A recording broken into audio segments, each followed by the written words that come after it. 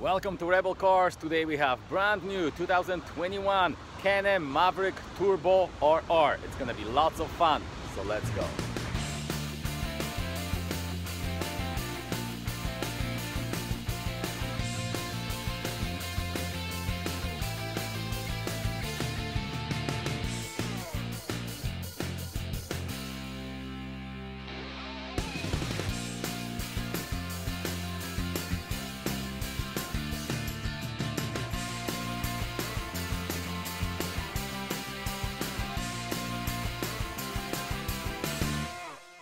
Alright guys, so we have brand new 2021 Can-Am Maverick Turbo RR. Now this is the powerful one, 195 horses out of a Rotax 3-cylinder engine. This is 900 cc's. This vehicle weighs only about 1800 pounds, so power to weight ratio is of course incredible. We do have a extra goodies on it, like the light bar, for example. We do have the roof rack, we have a spare tire in the back, all the audio system inside so you can talk to your passengers. We have of course full harnesses on all 4 seats. Now the insides on the new one are really nice. We have a digital instrument panel right here. We have different modes, of course. We have Sport Plus, Sport, we have a Comfort. It's of course 4-wheel drive, it's 2-wheel drive. We have the lockers, of course.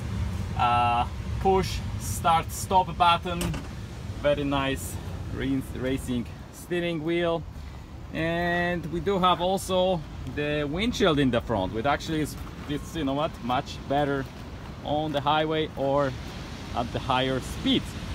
As you can see, we have a Fox shocks in the front. The front wheel travel is about 23 inches. We do have Fox shocks in the back as well. Those are 3.0s. Skid plates all over, of course, so you can go over pretty much anything, over all the rocks. Coyote tires and LED lighting, of course, in the front.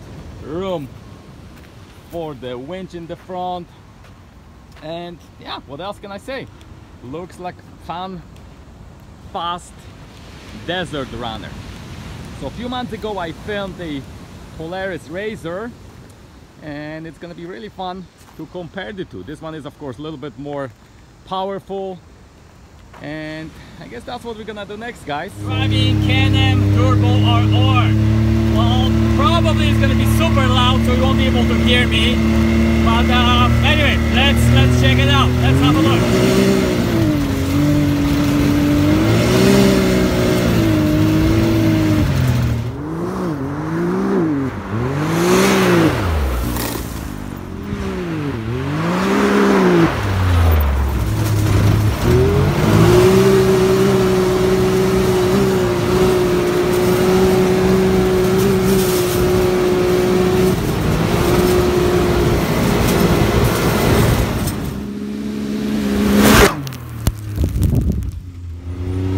Guys, I just got off the desert. It was simply too loud and too dusty to talk to you, so I'm gonna pull over now and give you my honest opinion of Can-Am Maverick.